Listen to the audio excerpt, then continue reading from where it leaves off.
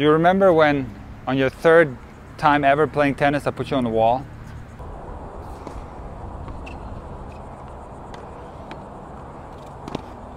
Do it again? Good. That was like crazy, right? It was maybe a little bit too fast. Yeah. You weren't quite ready for the wall, but yet you mastered it because you're so gifted for tennis. You were able to rally on the first time on the wall. Then remember, I got a little bit, let's say, overconfident, and I tried to teach you the slice. Remember that day when I teach you the slice? Did you teach Backhand me the slice. Remember that? I think you did. I remember that. Really? And we were even recording. I was trying to teach you the backhand slice. But and you didn't post the video, that's why. well, it was a disaster, remember? Oh, yeah. It went very wrong. Yeah. It was very bad teaching. And so this would have gotten negative views. Oh, so you didn't put it? I didn't post it because it didn't work. My instructions didn't work. I realized then that it was too early for slice. But, you know, I'm very competitive with myself. I want to teach to the best possible ability that I have. So I would like you to try to teach you the slice today again. Also, the slice is something that will land on the territory of your enemy. What do you mean? And will go elsewhere. So, oh, the purpose of the slice is unpredictability of the ball. You're talking about side spin. No, like when they do this. Here, I'll show you. Stand around the baseline. Okay. I'll show you the different types of slices. What's the purpose of the slice? The purpose of the slice, Anna, is to take the pace out of the ball and give your opponent nothing to work with. Exactly, that's what I said. Oh, that's what you said? It lands and Well, I it think goes what you mean is side spin. That's different from slice. It's a form of slice, which is called side spin. We're not going to learn that. Okay. We're not going to get crazy today, okay?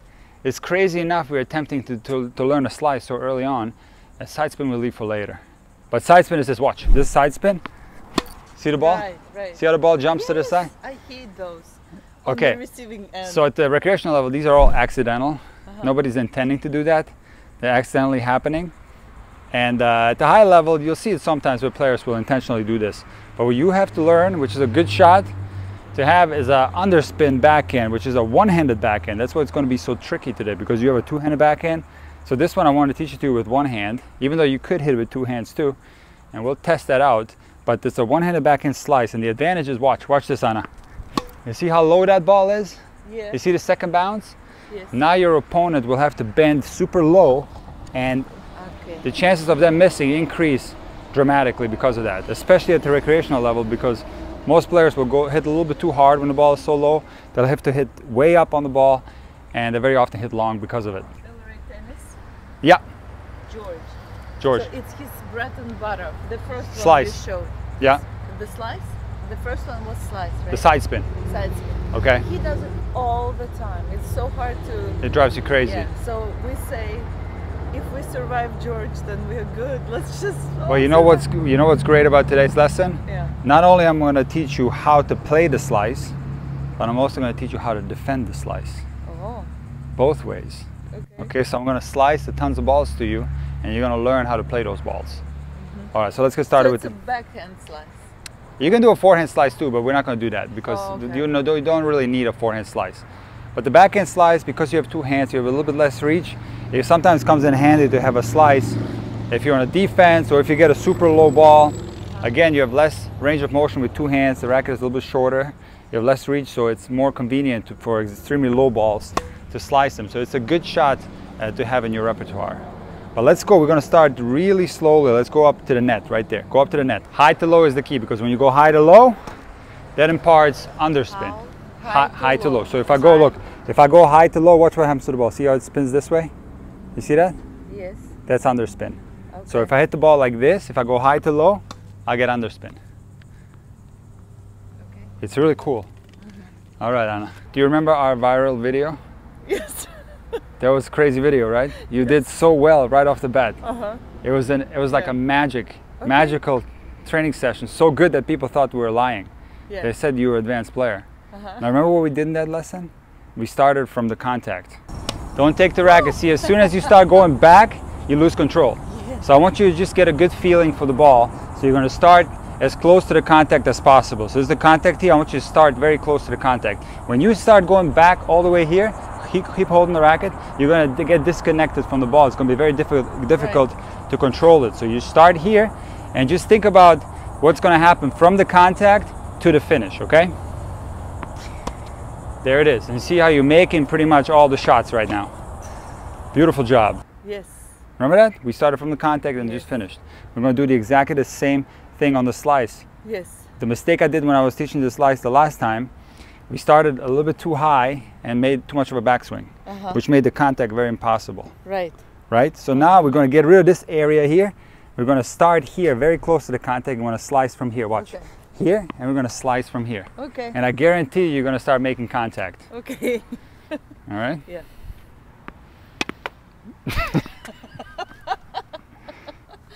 I guaranteed it. I know you're still taking it back. Don't take it back. Start here, and just cut it from there. Here we go. There you go, Anna. Come on. This is crazy slices you're doing right now. You see this? Here we go. There it is. Anna, you see what I'm doing? Yeah. I'm shortening the backswing. I'm making you more aware of the contact. Okay. Now here's, Anna, listen. One pitfall of this shot is what a lot of these guys that you play against do is they use the wrist.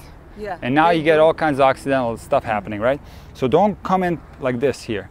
Keep the wrist stable. Watch. Oh, got it. Keep the wrist stable here. Okay. Like show me the strings as you're finishing. Show the strings to the other side. Here we go. No backswing. Anna, you're doing the wrist a little bit in the front. A little bit, yeah. Still a little bit of wrist.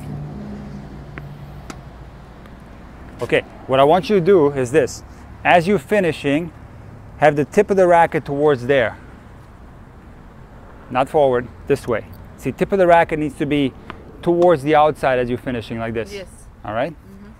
No backswing. We're going to shorten the back part of the stroke and therefore allow you to really feel the contact a lot better.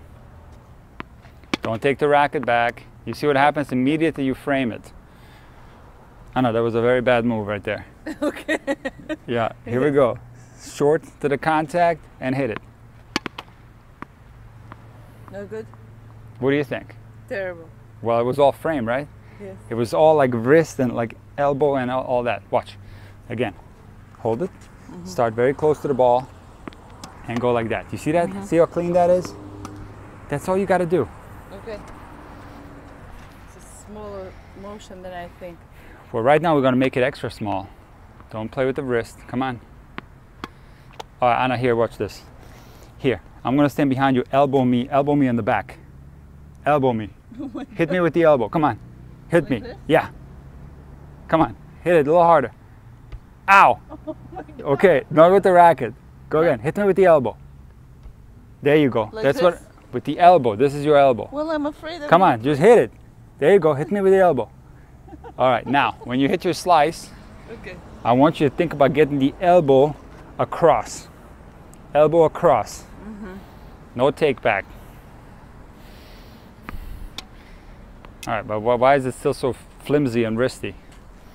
You're going like, no, Okay. don't do that. No wrist movement, just elbow. You know who Roger Federer is? Yeah, You heard about him, right? I've heard. They asked him once to give a tip on the slice. And he said, it's all about the elbow. That's what Roger said. Okay. And I was first confused by that because it's really not about the elbow, because if you like extend the elbow into the slice, you shorten the range of motion after the contact and it ends up looking like this. It looks really stiff. But I know what he meant. He's accelerating with the elbow across the body. So when you are imagining the stroke like what it feels like to hit it, it does feel like you're using the elbow. So while you're not necessarily like extending or bending after the contact, you're not actively doing any type of this movements here with the elbow, you are leading the way with the elbow. So I want you to think about that. Okay. You know what the elbow is? Yes. It's this thing right here. Okay? Yes. So you go like this, watch. You lead with the elbow right here. Yes. That's what Federer said. Okay. This guy is the best. Here we go. All right, but now why so crazy hard? Do it slowly. Okay. Do 2 miles an hour. There you go. 2 miles an hour. Because remember, like any other shot, when you accelerate fast, you have less control over what's happening to your stroke. Okay? Here we go. Now do it again. Slowly. Better. I want the speed limit right now in your slice is 2 miles an hour. If you go over 2 miles an hour, you're in big trouble. Here we go. Good. And again. Anna, you're hitting slices. You understand what's happening now? This is absolutely insane. Is it good? Very good. Very good. Anna, this is crazy right now. Insane. Anna, I'm proud of you. This is absolutely crazy what you're doing right now. Right. Now you understand that like 5 minutes ago when we first started, you were like framing every single one. Yes. Right? And now you see how they're going to the net nicely. All right, now let's back it up to the service line. Now naturally, as you start backing up in the court, the take back will need to increase. So, you mean from here? yeah, but that's going to happen naturally. You're still I'm afraid it's not going to be over the net since it's going to happen naturally. So you still start here, close to the ball. Okay. Here we go. Oh. Don't play with the wrist. Come on, put the racket a little higher. Just a little bit here. Okay. Do it again. Anna? It's okay. You have a little bit of forehand grip too. Going to continental. There you go. Remember, the more you go towards the forehand grip on the slice, the more the racket face opens up naturally. So the more chances you have to hit it with the frame.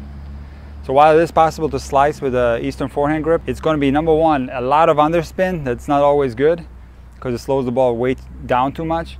It lets it sit up too high, and also you have the chance of hitting the frame. So continental grip on the slice is the best. That was a little better. Lead with the elbow. Anna, this is a beautiful slice. Yes. Anna, are you looking at all where the ball's going, or? No. Why not? Follow the ball. Look where it's going. I mean, you're going to have an opponent on the other side. So don't like hit and then keep staring that way. And make it a little bit more realistic. I'm just looking at you. I understand. I've seen you for ages. You haven't seen me for a while? Yes. Okay, yeah, I've been gone. I've been in Germany. All right, here we go. Anna, that's too wristy. I don't like it. Too wristy, yeah, I felt it. You just kind of scooped it with the wrist. Yep. I like it. Lead with the elbow. Come on. Anna, it's too wristy. Too wristy? Yeah. Slow it down. You're going too hard now. Slow down. Anna, it's like you are getting a little bit of slice because you're going down, but like you're too loose here.